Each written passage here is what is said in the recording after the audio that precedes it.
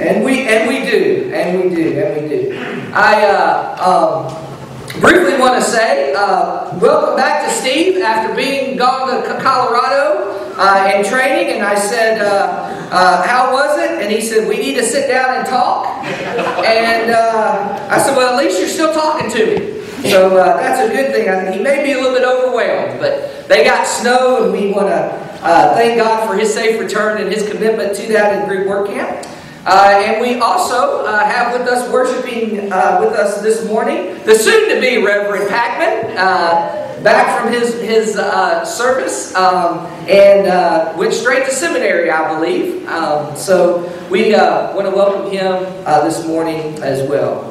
Today, we continue with our Masquerade sermon series as we continue looking at internal masks that all of us wear. And if you've been following with us, and if you've been here, you'll remember that we said that all masks, all internal masks that we wear, people that put on around us, are worn for three purposes.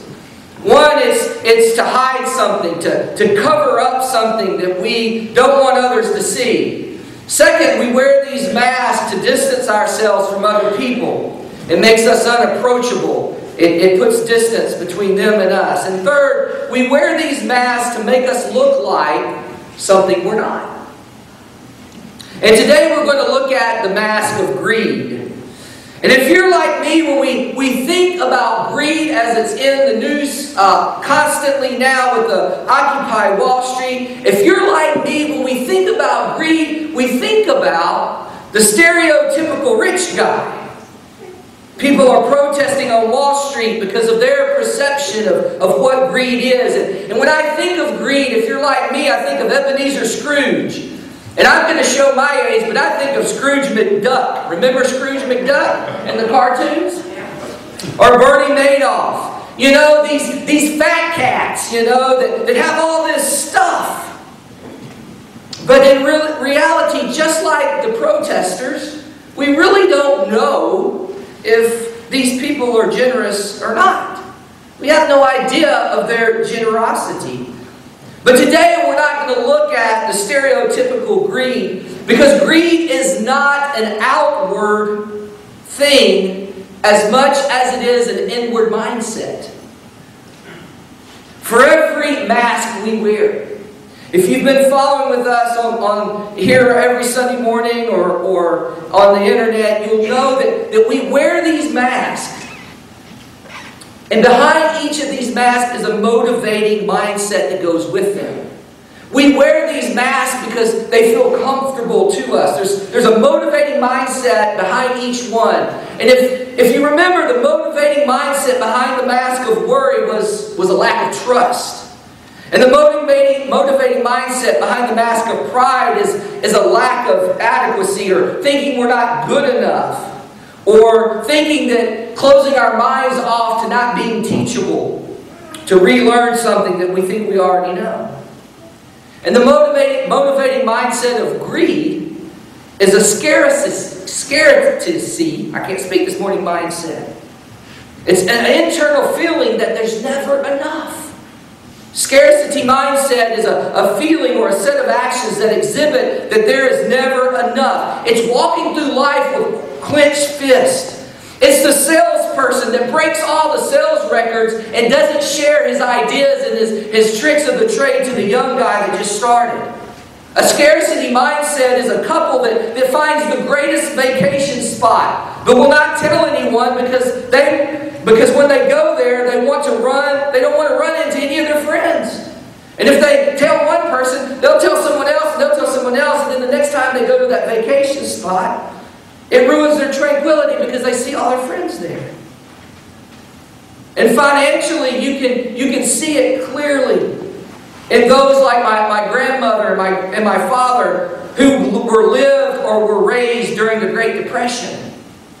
Everyone in that generation holds tightly to everything they have because they lived in a time when the attitude was what's mine is mine, and I have to hold on to it as tight as I can because there is a scarcity. There's not enough to go around. And that's what a scarcity mindset is. But problem. The problem is God does not want us to live with a scarcity mindset, but instead wants us to develop and live with an abundance mindset.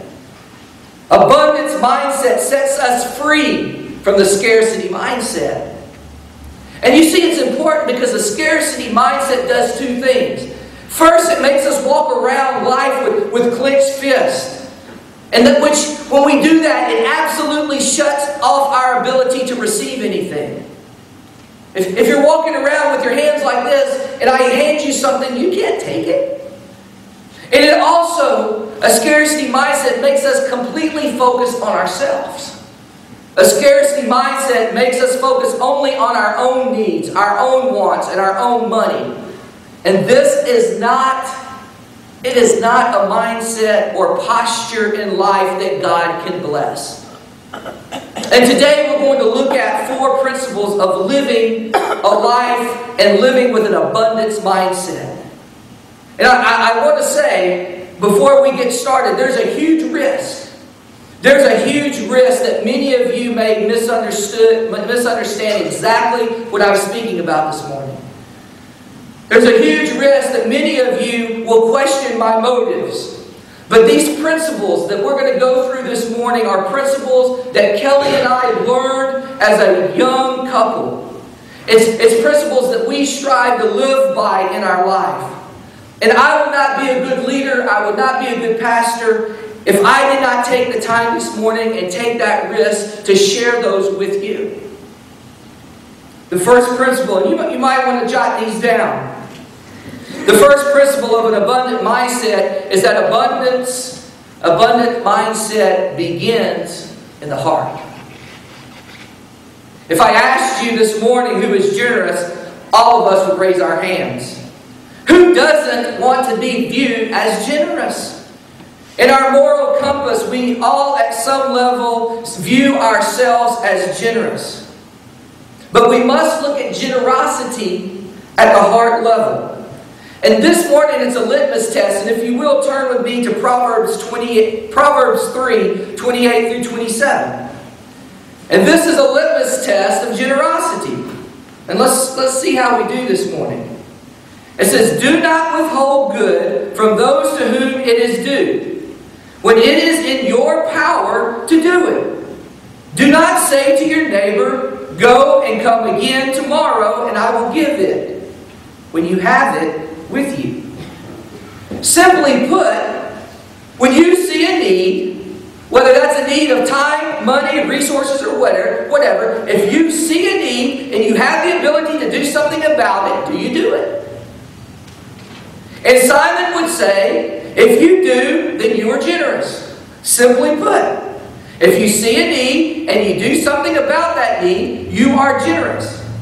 But there's a clinch in here. Did you catch it? It says we have to do it now.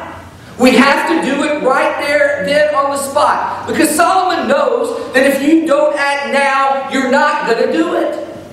Oh, I'll give it to you tomorrow, or I'll spend time with you tomorrow, or I'll do it tomorrow. Tomorrow becomes into tomorrow, and then days and weeks and months and years, and then you forgot all about it. He knows that. And it says if it's in your power to act now. An abundance mindset, a generous heart says if you see a need and you act now and do something about it. And if we look real quick in the New Testament of James, chapter 4:17, it says, "Anyone then who knows the right thing to do and fails to do it commits sin." James right here says that if you see a need and you don't do it, it's on the level of sin. If we see a need, have the power to do something about that need, and do nothing, we have sinned. So what about us? Are we generous on a heart level? The second principle of this abundant mindset believes that God and God alone is our source. If we live our life believing that God and God alone is our source, do we do that? And again, if you're still there, join me up on the screen, 1 James 17. It says, every generous act of giving with every perfect gift is from above, coming down from the Father of lights, with whom there is no variation or shadow due to change.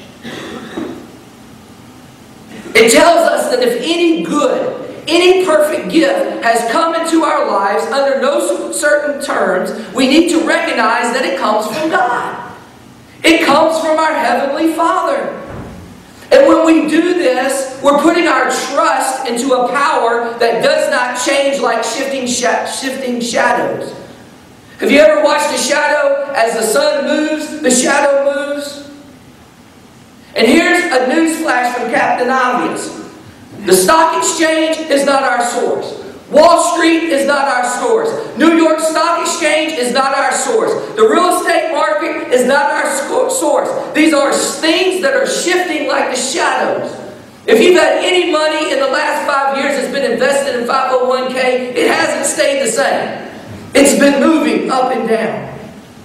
And we live in a world, which I've said time and time again, we live in a world which is not spiritually neutral, which tells us to put our attention, put our efforts, put our energy, and put our money in things besides God that are not our source. So who is our source in our life? Our job is not our source. No matter how long you've worked for a place, no matter how strong you think the industry that you are working in, no matter how secure you think you are in employment, it's not our source. And stay with me here this morning, because I'm trying to lay down a foundation for our life and for our church. Our abundant mindset understands in no uncertain terms that God and God alone is our source.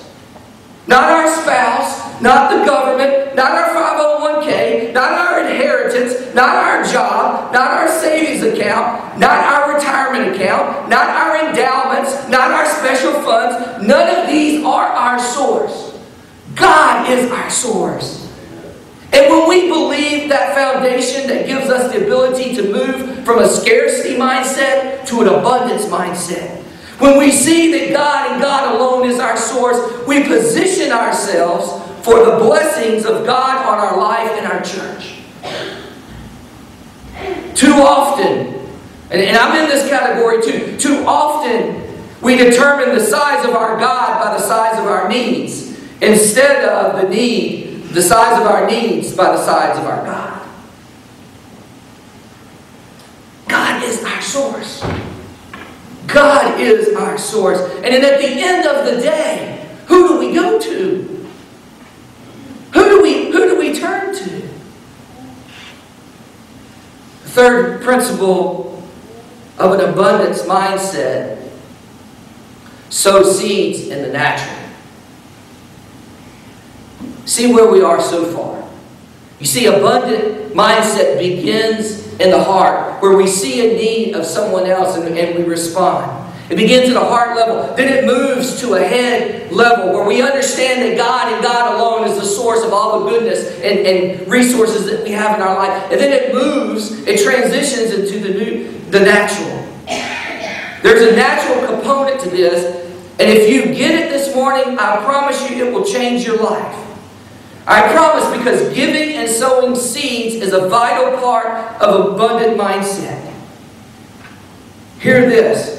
What I'm about to share is counterproductive. What I'm about to share with you right now, I will tell you, is counterintuitive to logical thinking. So if you're a logical thinker, hang on with me for a while, because it's not logical. Look with me at Proverbs 11:24. The Proverbs chapter 11 verse 24 says, "Some give freely, yet grow all the richer. Others withhold what is due, and only suffer want." The Bible says people who give, abundant mindset, end up with more. And people who walk through life with a scarcity mindset, closed fist, at the end of the day, end up with nothing. In our logical mind, that's ridiculous. Ones that have more and hold on to it should have more at the end of the day, and those who give stuff away all the time should have less. That's logical, how our minds work. It's mine. I have to keep it. I have to hang on to it. I have to keep it as tight as I can. That's how I get ahead. The Bible tells us, no. It's the other way. Which is illogical to some of us. It says, when we live with abundant mindset in the spiritual and natural world, everything changes. God blesses those who sow seed generously. And we can sit here this morning and we can ask God, why doesn't God give seed to the hungry? I mean, why doesn't God give seed to the poor? Why doesn't God give seed to the lonely? I mean, the Bible says, why doesn't God give the seeds to those that need it? Instead, it said God gives seeds to the sower. Is there tremendous need in our community? Yes. And what's God's plan for meeting those needs of those people? It's the sowers. Do you get this? When we serve a God that is looking to give more seeds to the sowers. And as we are generous and sow those seeds, God finds us trustworthy and gives us more seeds. God wants and needs more abundant mindset people in this community. And the farmers out there that aren't harvesting crops know this morning. I mean, you have all these seeds, right? And those bin thingies. I don't even know what they're called. What bins? Yeah, there we go. And they know the only way to preserve what's in those bins, the only way to multiply it, the only way to get more seed is to take them out of those bins and plant them. They can keep a bin of corn or rice or beans, or where I come from, it's cotton. They can keep a bin of cotton. They can sell it off little by little by little, and they can live off the proceeds that they have little by little as they sell it off. But that would only last a little while. Or they can take those seeds, they can plant it, and raise abundance of crops, and get more seeds in return. The only way to get a harvest from a seed is to sow it. Think about that. But here is where it takes faith. Here is where it takes faith. And listen up, church, because it takes faith for us to take the seed we already have before the harvest and give it or sow it and sow that seed first.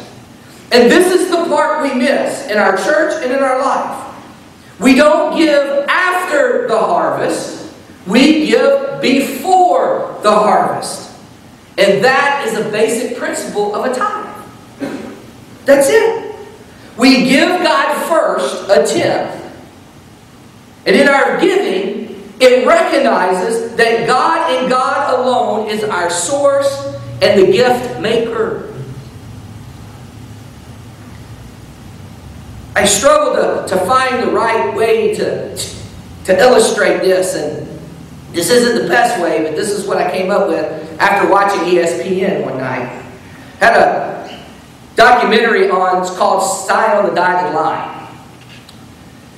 And it's kind of like this relationship I'm talking about between us and God is kind of like the professional athlete and his agent. You see, the agent negotiates the contract between the source, the team, and the athlete. The agent's only job is to get as much blessing to the athlete as he can. And when the deal is done, when the contract is signed, the athlete is overjoyed and happy to give a percentage of the increase he just received to his agent, because he realizes that without the agent being the catalyst in his life, nothing good would ever happen to him. That's a tithe. That's a tithe. Recognizing that God is our agent. God is our agent. He is the catalyst at working and bringing substance, bringing blessing. He's the catalyst that's working and bringing increases in our life. And our tithe, out of our abundance, is paying our agent. It's saying, God, clearly the first tenth goes to you because you have blessed me and you you were true in your blessings. And true blessings and victories come from you. Abundance mindset is a tithe on the front end, not on the back end. The true power of God as our source in our life comes from sowing seed before He supplies it. You plant seed before the harvest, not after. This is where our true faith is released. Every farmer here already knows that. Our fourth and last principle says if we were to remove this mask of greed, if we were to live an abundance mindset, we need to expect the miraculous. It means we can stand with confidence and have a confident expectation in our heart, which, if you're taking notes, is the biblical definition of hope. We can stand with hope, with confident expectation of a great harvest. I mean, how silly would it be for a farmer to plant seeds and never expect to get anything in return? Well, if God wanted me to have it, He would just place all this stuff in my barn. I mean, we laugh at that. We would laugh at that attitude, but in reality, every one of us does the same thing. And when we trust God as our source, and we sow seeds in abundance in true faith, we expect a harvest. I mean, how many of us have been in dire needs and prayer and said, God, you've got to come through for me right now. Someone I love is hurting, or I have a financial situation or something in my life. God, I need you to come through right now. I know you're going to come through. I know you're going to come through. I know you're going to come through. There's a common expectation in the miraculous. But there's a hitch. There's a hitch. Confident expecting a miraculous harvest in our life requires us to properly tend the soil. It's up to the farmer to make sure that the soil is right for the harvest. So let me ask you this. How's the soil in your life? I mean, knowing God and God alone is our source, but if God used your boss this morning or tomorrow morning and came to you and said, you know what, we're going to double your pay, what's your response? Is your soil ready? What if, knowing that God is our source, what if tomorrow we received a check to our church for 7 figures? Is our church soil ready? Would we sow the seed? Or will we hold on to it tightly? Is it possible that God is not doubling our blessings because our soil is not ready? Are we consuming and holding on to things instead of sowing? Because see, God is looking for sowers so He can pour more blessings through them to other people. And this is faith stuff here. It really is. And if you paid attention earlier, and I'll say it again, as parents and grandparents, we love our children. And we want to bless them with stuff. We want them to have more things than we had growing up. It's just natural. And we love them. And we want them to have toys and video games and things like that. You name it. But if they continue to break it, if they do not treat it or use it in the way it was intended, or if they do not share it with their friends, we stop giving them more stuff. Don't we? I mean, if they're playing a game and we ask them to stop playing and join us for dinner, and they do not honor our request, we don't go out there and buy them more video games, buy them more stuff. Every parent, in a way, says, when I can trust you more, I will bless you with more, because you have proven yourself to be trustworthy with the gifts that I have given you. Isn't it possible that God does the same thing? I mean, seriously, what if this is true? What if God knows we will sow the seeds He gives us? Then why wouldn't He give us more? I mean, I think as a church, and as a follower of Jesus Christ, I think God has little interest of blessing those who only use things for themselves. I really do.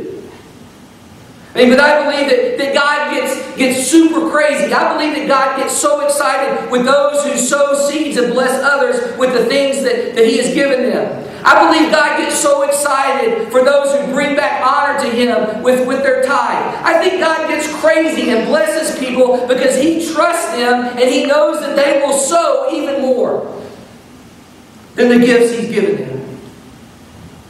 I get excited because this is how we release the true blessings of God on our lives and on our community.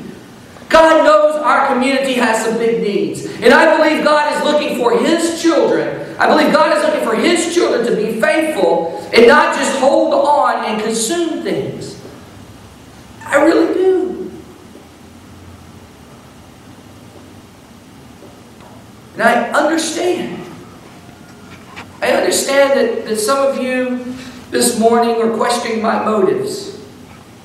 That's okay. That's okay. And saying that I believe, Pastor, young whippersnapper, I believe that we shouldn't give to get more. What I'm saying is, we're not trying to manipulate God here.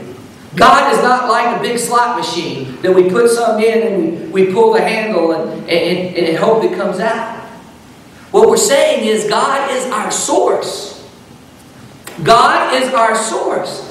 And if we look at these principles in every aspect of our life, whether it's money, whether it's time, whether it's resources, no matter what it is, if we look at these principles, if we look at our life, shouldn't we expect something in return? Seriously. I go to the gas station and I pump $100 worth of gas in my car. And I expect to maybe get 350 miles out of that.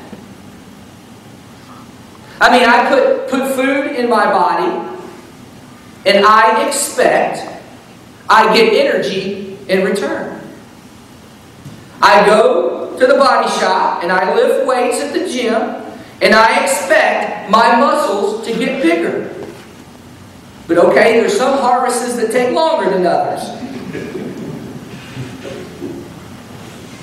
And I give my time. I give my time, I give my attention, I give my love, I give my respect, I give my affirmation, I give my affection, I give everything I have to my wife Kelly. And I expect that our relationship will grow and be stronger. It's the way we live our life. That's the way we navigate everything. And these are simple principles of life. But it will not happen. It will not happen if we're not willing to take off the mask of greed and live a life with an abundance mindset. Let us pray.